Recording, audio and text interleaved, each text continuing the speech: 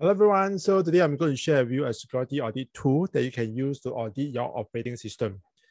So this tool is very good because it's open source, free, and at the same time, this tool allows you to assess, measure, and enforce security baselines for your system. So if let's say you have launched your instance on AWS, you want to know whether there's any misconfiguration or there's any vulnerabilities in your OS or your server, you can use this tool to do an audit. So what this tool does is that it has various security policies that provide hardening guides and configuration baselines. Most importantly, the standards that is provided in the tool is actually maintained by NIST. So it actually has a cybersecurity framework to mitigate any security risk. Okay, so now I'm going to share with you the installation process of how you can use this tool. Okay, so I'm using a Windows machine. So first, you need to install this thing called Xming Server. Basically, it's a display server because anytime you want to launch a GUI, you need this server to display. Next, we're going to launch an instance on an AWS platform. And on this server itself, we're going to use the Amazon Linux 2 operating system. Then we're going to use a tool called Putty to SSH in to the server. So in that tool itself, you need to enable the X11 forwarding so that it can connect to the Xming server. So after you have installed the Xming server, you need to turn it on the Windows machine. So once it's turned on, then you can launch the OpenSCAP Workbench. So this is a general idea of how you can install and use this tool. So first, you go to AWS platform, you will see this dashboard. So you click on EC2, then you click on the launch instances. So there are a few options you can choose. So we choose this, the first one. So we choose the free tier. This is for testing purposes. So all these just leave it as a default. And add storage. Yeah, we can leave it as default as well. Add tag, configure security group. Then you review and launch. If you want, you can choose an existing keypad that you have generated for yourself. If not, you can also create a new one. So I can put test 2. So I can download this keypad. Okay, so PM stands for Privacy Enhanced Mail. So this can only be downloaded once. Yeah, so this keypad, once you have downloaded, you need to keep it at a safe place. So in this case, you just launch instances. So you need this keypad, right, for later on when you want to SSH into your server. So not anyone can just SSH into your instances. So this is for security. Okay, so now we just go back to our instances. Okay, click on EC2. So make sure that your instance is running. So next you click on this. So the status check says that it's initializing. So just make sure that everything has passed the check. Then next you see this connect. So you click connect. So this is the instruction on how you can actually SSH into this instance. So we are going to use this tool called Putty to SSH in. So you just click this, copy, paste it here. Then we're going to use this as an Amazon Linux 2. Next, you're going to convert this PM format to the PPK. PM stands for Privacy Enhanced Mail. So that is the keypad that is downloaded from AWS, but you need to convert to a Putty private key, which stands for PPK, in order for Putty to use it to connect to the instance. So what you can do is you go to Putty. After you install Putty, right, there's this thing called Putty Gen. So you just click on this. Now, next, you need to load the private key file. So what you do is to load, go to where you store then click on all files. So you can see here test2.pm. So you click on open. So you have successfully imported the foreign key. Then next you save the private key. Then click yes. So you just that test2.p.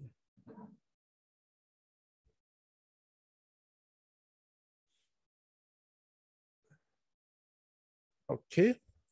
So once you are done, you can go to SSH, go to off, then browse, click on test2, then go back to session and save these settings. Okay, so once it's done, you can click open. Just click accept, login as EC2 user, because that's the username that you have to log in. This is the username. So, okay. So once you reach this step, means that you are able to connect to the instance successfully. Next, we need to install the XMAS server in the Windows machine. So over here, you can see this is the XMAS server for Windows. So you just click on download, the download. As you can see here, this is the setup file. You just click on it, just run, and click next to install. Yeah.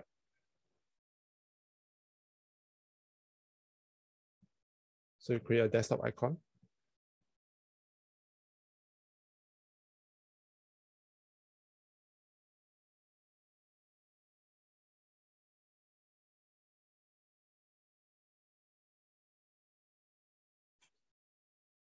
Okay, so once it's finished, then you just launch it. So how do you know whether it's launched? You can see at the bottom, Xming server 0.0. So once you see this icon, it means that it's running. Okay. Next, you go to here, this instruction guide to enable S11 forwarding in Amazon Linux 2. Okay, so just follow these instructions. So since we are using Amazon Linux 2, we will install these S11 related packages. We'll copy. Wait for it to finish, then click yes. Okay, so once it's completed, then we go on to the next step. So we will install S11 testing tool just to make sure that the S11 forwarding is working properly. Yes. Okay, it's completed. Next, we go to our Putty. So next, right, you have to exit first. So click on exit, then launch the tool again. So this time around, what you need to do, click on this Amazon Linux tool, load, and go to SSH, click on S11. So this enable S11 forwarding. Then you just follow the instruction. So you see here, we need to change the local host 0.0. We go back to session again to save. Then we load, then open.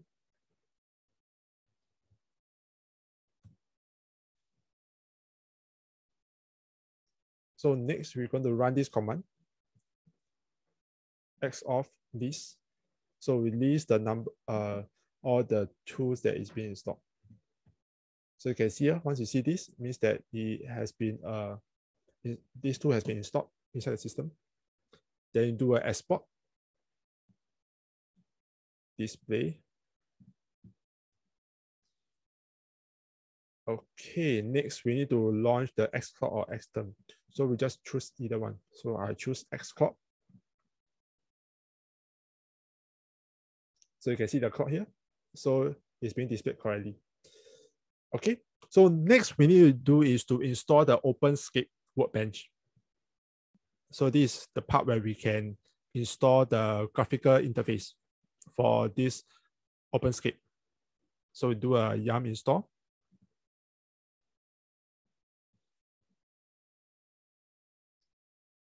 Oops. Sudo yum.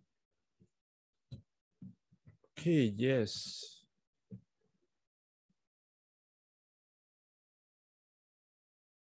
Just wait for it to install. Okay, it's completed. So next you need to launch the SCAP Workbench.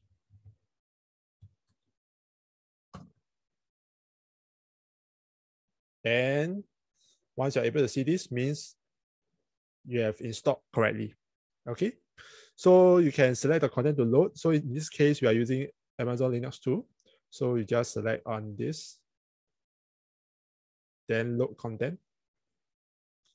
So as you can see here, there are a few things we can choose. So the checklist, we can just leave it as default. Customization, also leave it as default. The profile, we can choose the different policies that we want to launch. So in this case, there are a few. For demonstration purposes, I will just show the first one, C2S. So what exactly is C2S? So we can actually search for it. So the C2S stands for Commercial Cloud Services Baseline, and it's maintained by the US government. Okay, so as you can see here.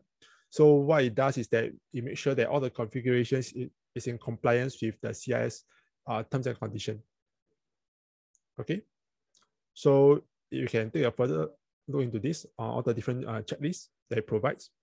So once we are okay with this, then we go back here.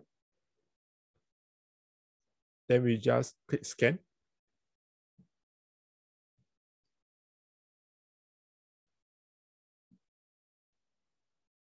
Just wait for it to check. Okay, so this is completed. So just close it first. Okay, let me show you this tool. So this tool is called WinSCP. So what it does is that it able to launch the SFTP protocol, secure file transfer protocol, to connect to the instance and transfer file out from the instance. Okay. So in this case, let me go back here. So this is our host address, host name. Then username, EC2 user. There's no password, so we'll click on advanced. So we click on authentication, launch the private key file. So for the download. So in this case, test2.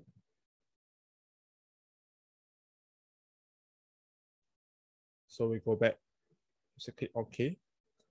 So we need to save this.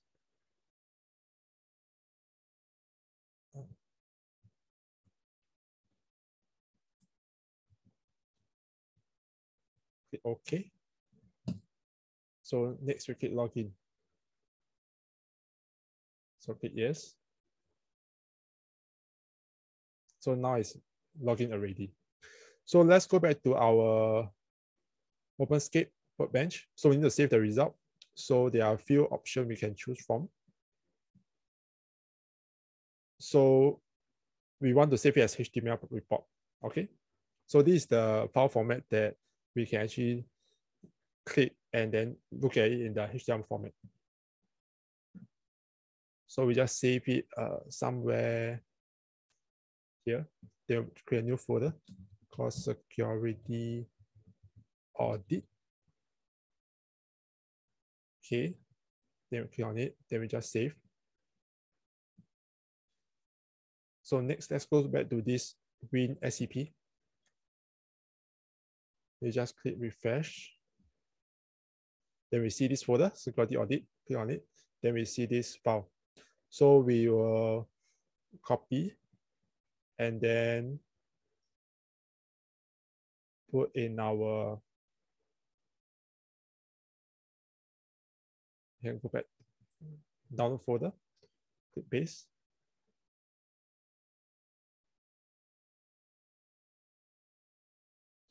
Okay, so once it's being downloaded, you can see it's over here. So we need to open it using a HTML format. So in this case, you Google Chrome.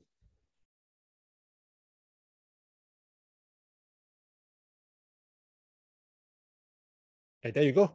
That is the OpenSCAP evaluation report. So at the top, it will show you the overall, what is the result. So 78 pass and 113 fail. So you can actually check what are the things that have failed and then fix accordingly. Let's click on one of these. So in this case, you see this is the one that is why it failed, because we never disable SSH access via empty password. So, I mean, we don't have a password, so it is able to detect that and it's able to flag it out. So the result is error, and it will show you what is the remediation actions that you can do. So you can see here, that is the part where you can do the remediation. So that's good because it tells you what are things you can do to harden your whole system. Okay. So that's all for my demonstration. I hope it gives you a better idea on how you can install the OpenSCAP tool to check your operating system. So if you like this video, I'll appreciate if you give a thumbs up and subscribe to my channel. And I will see you in the next session.